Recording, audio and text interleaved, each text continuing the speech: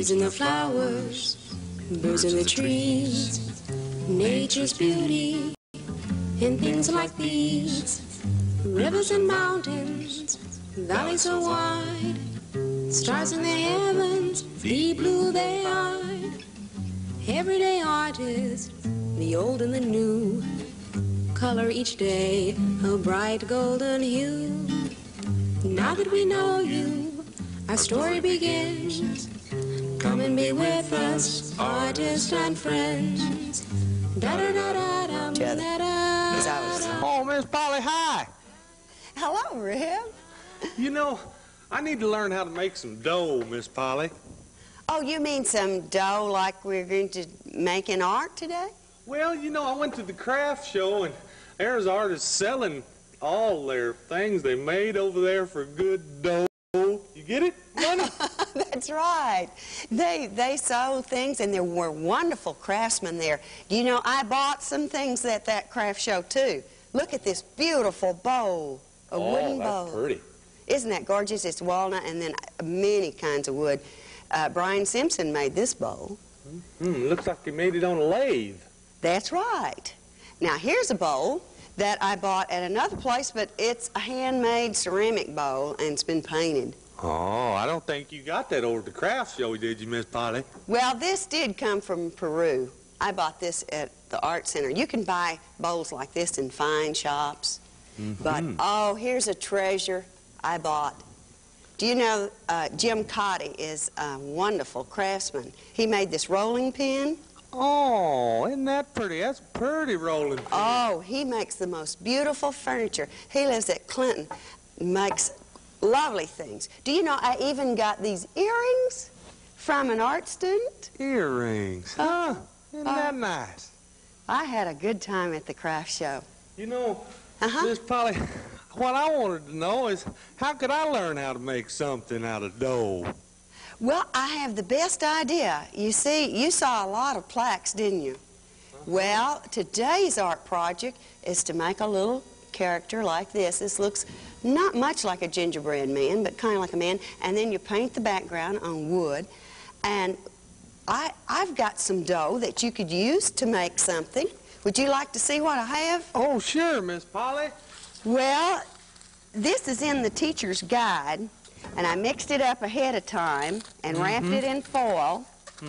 And this is flour and salt. Flowers, you know. And it makes what? Look at that nice dough. Oh, isn't that nice? You know, Miss Polly, I got some old wallpaper paste I got left over from paper in my kitchen, you know.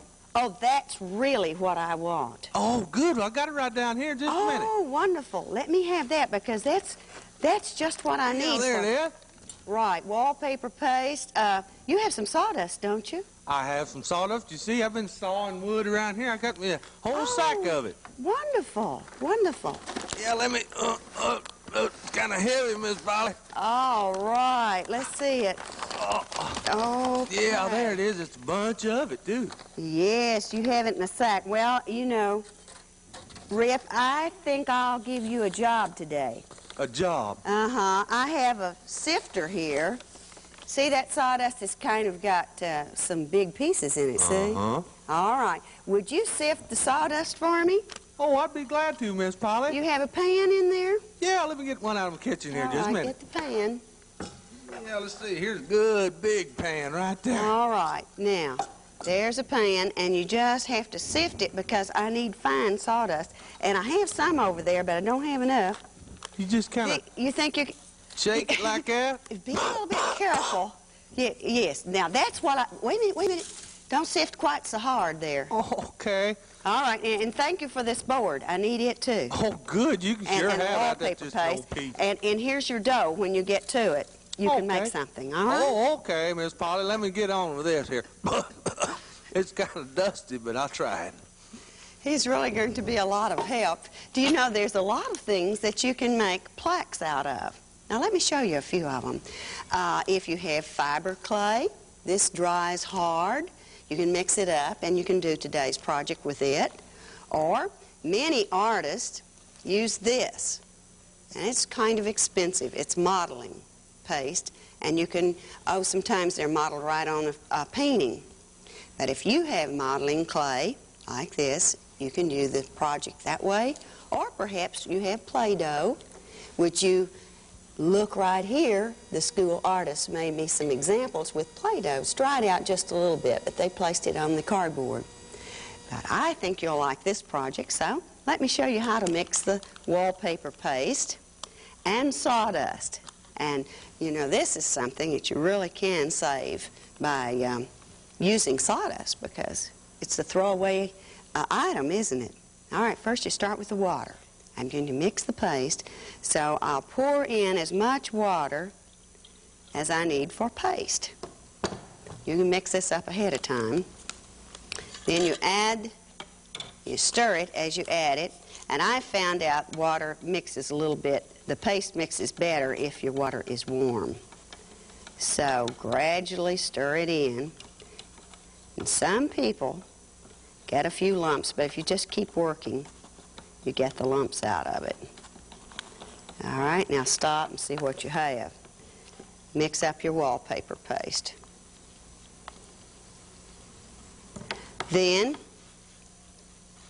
let's take a bowl like this, and here is some sifted sawdust. Just like Rip's making me some sifted sawdust over there. Now, you mix your paste, and it should be about as thick as mashed potatoes. So we'll mix it in. And you stir it up like this.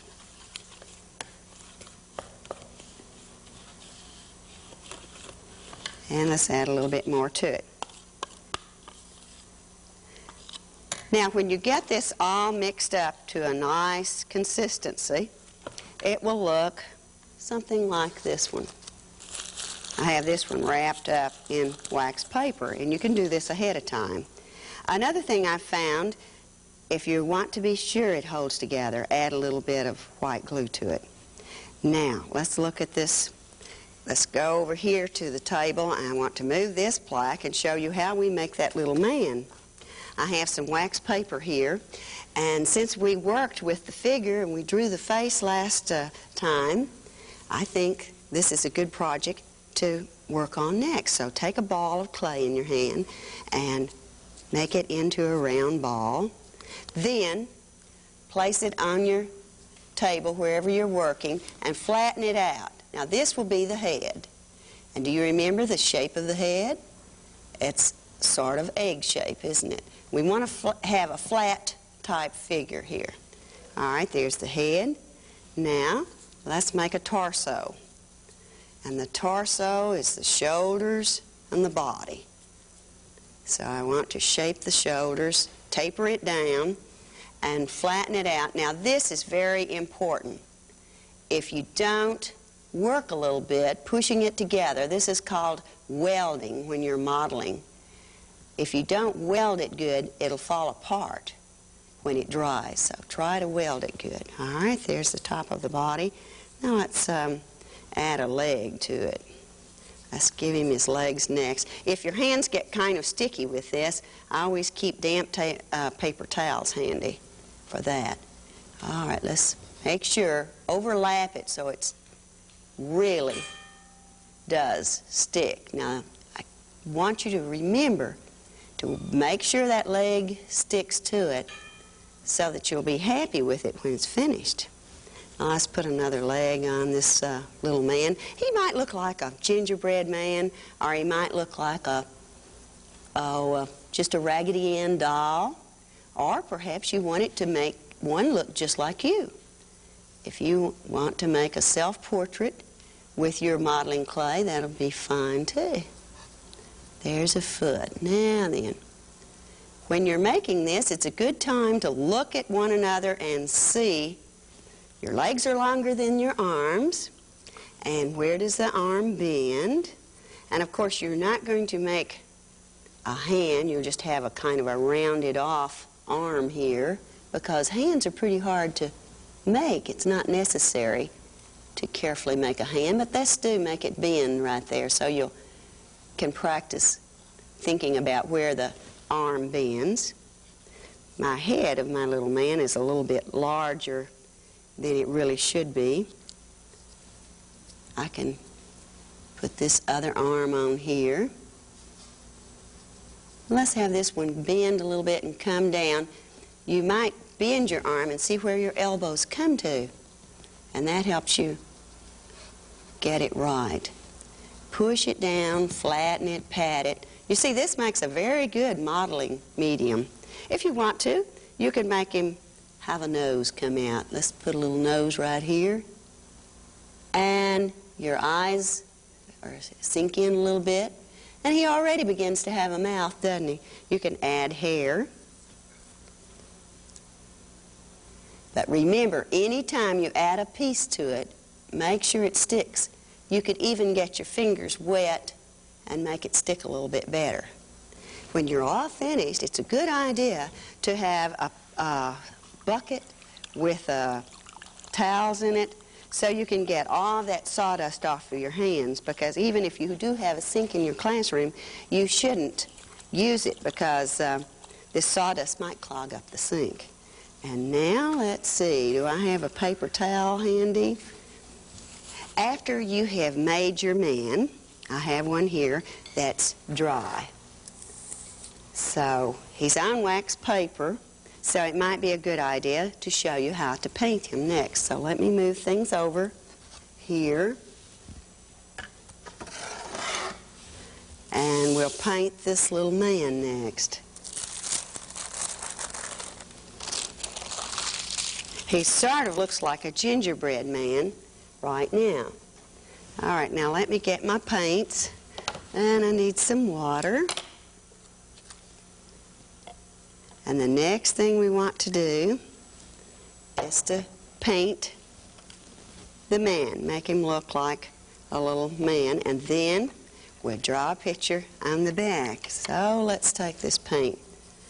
Oh, I think just to show you, I won't have time to paint it, I want you to show you the concentrate tempera that I like to use, and this is black, and we can go ahead and put his eyes in, and I show you how you'd paint your little gingerbread man or whatever. Actually, the one that I have here looks a lot like, I think it looks a lot like Paul Bunyan, and I'm gluing him on to a wood that's been drawn with the background and everything. Do you know, I just wonder if Rip's doing pretty well on this project. I think I better go see how he's doing. Oh, Rip, you're still sifting sawdust. That's great. We'll have enough for everybody. Good, Miss Polly. You know, I've been thinking about what to make out of my dough here. I just can't think what to make. I can't make a man. Oh, why don't you make a rabbit? A rabbit?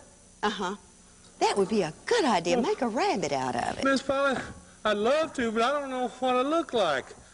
I don't even have a mirror in my house. Do you know? Maybe the everyday artist could help you. Oh, that'd be nice, Miss Polly. What could they do? They could draw. Would you draw Rip's picture? Would you help Rip? Would you draw a picture of a rabbit and would you send it to me? Yay! So Rip could do it? Oh, yeah. I think they're going to help you, Rip. That's great. They said they would draw a picture of you. Oh, good. And they put it in the mail. Let's get them to make it look just like this. That will be all you need.